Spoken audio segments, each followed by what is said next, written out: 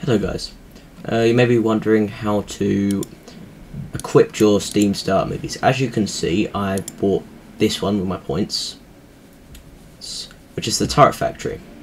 Right, so the first thing you want to do is press on this button.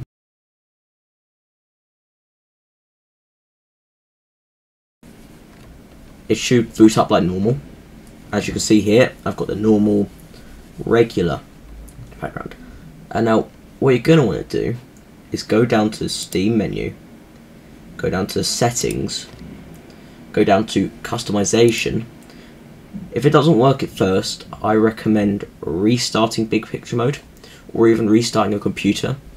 And I've got it installed at the moment, but you might not have it installed, so just click on it and then you just press on that.